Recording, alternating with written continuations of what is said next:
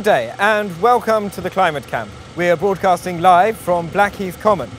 Today I'll be telling you about some of the ways that these fascinating climate campers make decisions together. In order to do so, they use a process known as consensus decision making.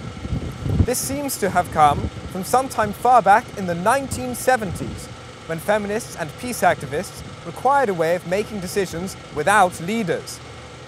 This technique relies on a series of simple hand signals. To express agreement, one waves one's hands in the air, thusly. To express disagreement, one does the same, downwards. To make a point, one raises one finger in the air. To make a direct factual response to something someone has said, one raises both index fingers into the air. To stand aside from a decision the group is making, raise one's palm. To make a technical point, one forms one's hands into a T. A technical point could include, the camp is on fire, or lunch is ready.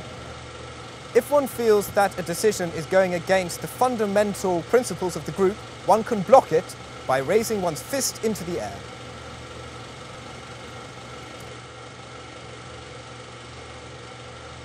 To express agreement, wiggle your hands. To express disagreement, do the same downwards.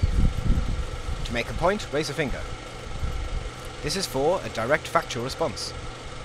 A stand aside, a technical point, and to block an agreement which goes against the principles of the group. To find out more about democratic decision making, come along to a Climate Camp neighbourhood meeting near you.